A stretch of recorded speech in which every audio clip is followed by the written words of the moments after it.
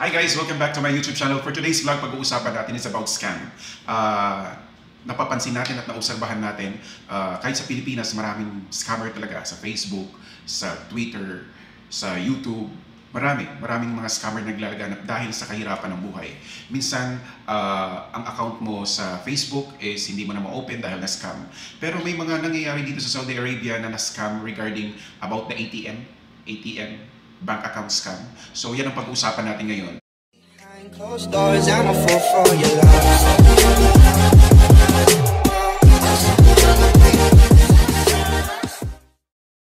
Guys, kung bago pa kayo sa aking YouTube channel, please don't forget to click the button below to subscribe and turn on the notification bell para updated kayo sa aking mga videos. So ito na guys, pag-uusapan regarding sa bank account update scam. So ako yung nakaranas din ako ng ganito na may tumawag sa akin na yung bank account mo is i-close na, ibigay mo yung information sa akin lahat, yung pangalan mo, yung address mo, yung ganito. So pag may tumawag sa inyo na ganito guys, ibig sabihin nun scam. Especially kung ang number na tumatawag sa iyo is normal na number lang, hindi yung galing sa NCB or sa Al Rajhi Bank. So, scam yan guys. May tumawag na sa akin yan 3 times pero hindi ko pinansin. Sinabihan ko pa nga scammer ka, tapos biglang yung pinatay ang telepono. So, ayan guys, sa mga bank account update scam, ito yon. The scam has been circulating in Saudi Arabia for years from different numbers. So, we have to be aware that local banks will only send notification from their official business name. Example, the SAB, Samba, NCB, Riyadh. They do not use mobile numbers to notify you. Tama nga ako sabi ko kanina, hindi sila magno-notify sa inyo kung normal number lang na personal number ng isang tao. So what to do? Anong mga gagawin natin? So you have to ignore, never call the sender, block if possible. So do not respond to text messages and do not answer in case they call. So ignore the message and report via text to 330-330 CITZ assigned number for spam. And then if you already provided your information, immediately proceed to the nearest ATM and change your PIN or call customer service of your bank. So this is a common scams in Saudi Arabia that should be aware guys. So yun ang sinasabi ko sa inyo kanina guys. Kailangan natin huwag tayong agad-agad magbigay ng information. So may nangyari dito sa company namin, dalawa or tatlo. Isang Nepali at saka isang Indian. Ang ginawa is may tumawag sa kanila na ganito nga, kailangan mo nang pumunta ng bangko ngayon kasi kailangan mo na ibigay information mo ngayon kasi sila ang bahala mag-process ng bangko mo. Ibigay mo lahat ng information sa kanila pero hindi mo alam na mga scammer pala yon. So ayan guys, yan ang bank account update scam. Meron din tayong discounted promo mobile laptop camera offer scam. So ito, halos lahat makikita mo to sa sa Facebook na kailangan mo i-like ito, kailangan mag-comment ka dito, kailangan ganito, bla bla bla bla. And then kailangan be aware talaga tayo guys kasi pera ang pinag-uusapan dito. So, kailangan talaga natin mag-ingat. So, about the discounted promo mobile laptop camera offer scam. So, irresistible prices are rampant in Facebook. So, usually sa Facebook nangyayari ito guys. Some are disguising as promo, anniversary sale, clearance sale, etc. Example of this is a mobile phone with a tag price of 399 Saudi riyals. However, its original price in Jarir or in extra store is 999 Saudi riyals. So the price difference shows that it's either the mobile being offered is fake or it's a scam. Scammers used photo of a branded mobile and at the same time showing the cheap brand model to confuse you. Look at the photo.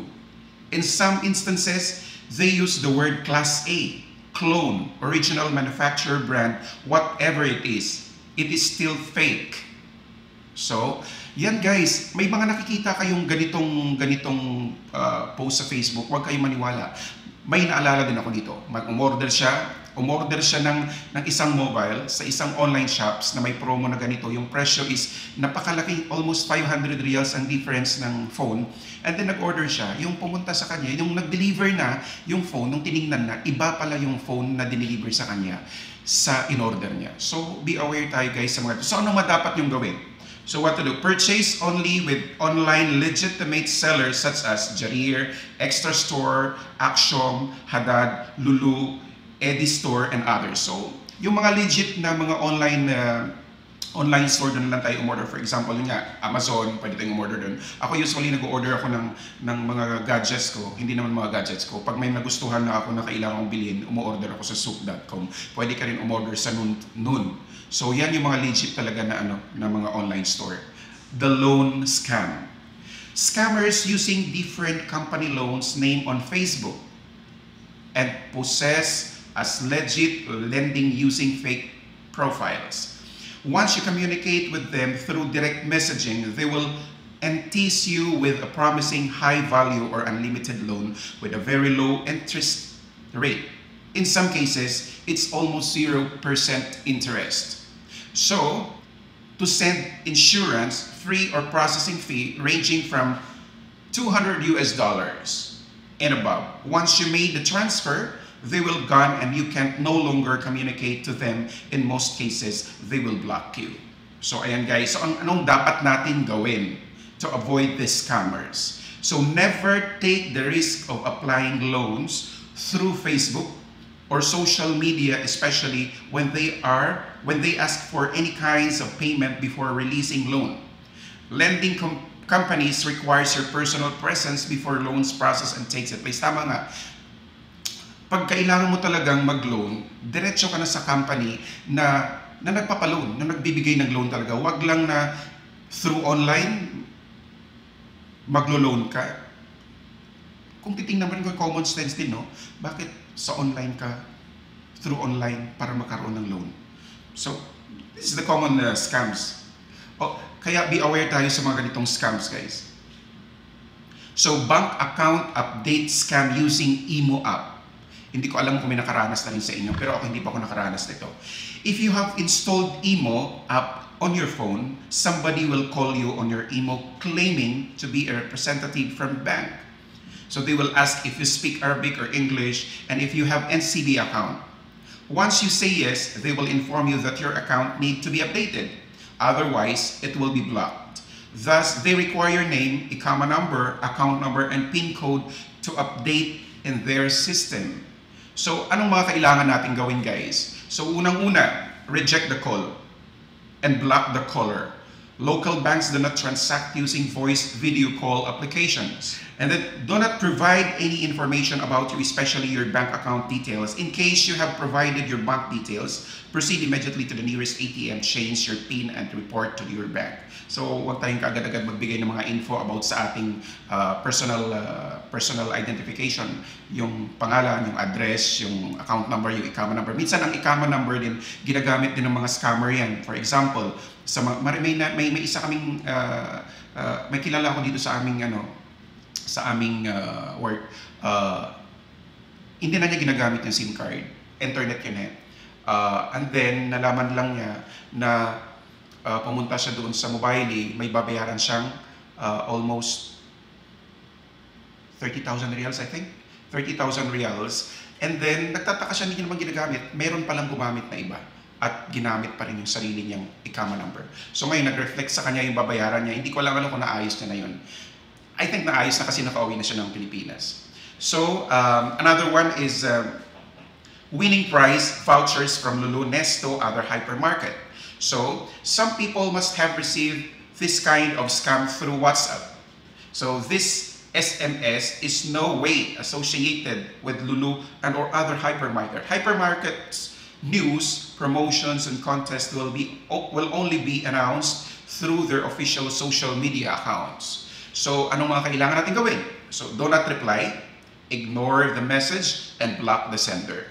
Ignore the message or call and report via text 330-330 CITC assigned number for Spain.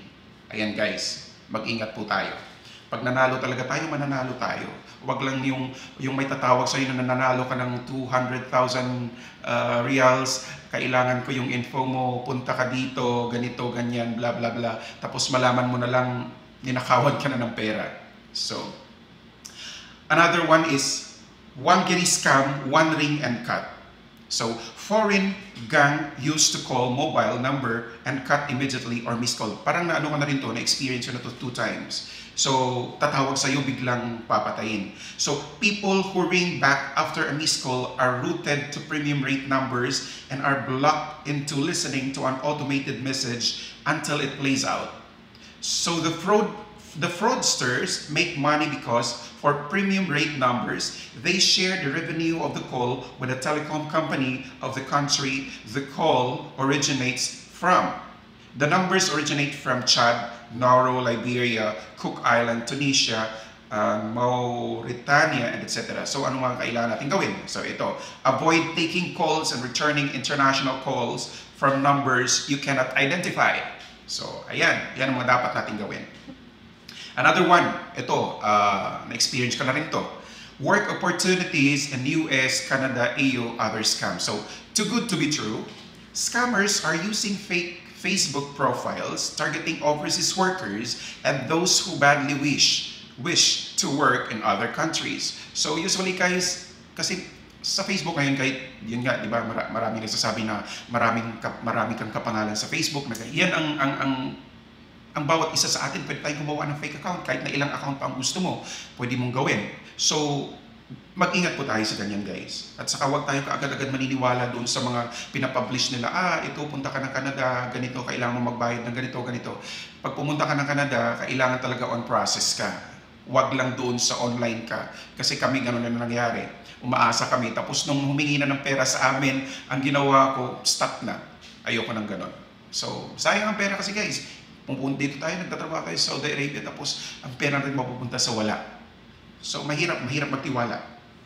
So, ano mga kailangan natin gawin? So, ignore, report as fake profile as block. If you happen to see the post, comment with scam to warn others not to fall to this trap. So, kailangan guys, share nyo rin itong mga ganitong mga scammer na to. Kasi ang hirap ma-scam guys. Ako naranasan ko na yan. Meron akong na-scam dati sa mga networking na yan. Almost 9,000 reals ang nawala sa akin. So, installment phone, laptop offers on Facebook scam. Usually guys, yung mga scam sa Facebook talaga, maraming mga scammers sa Facebook guys. Kaya dobleng ingat po tayo.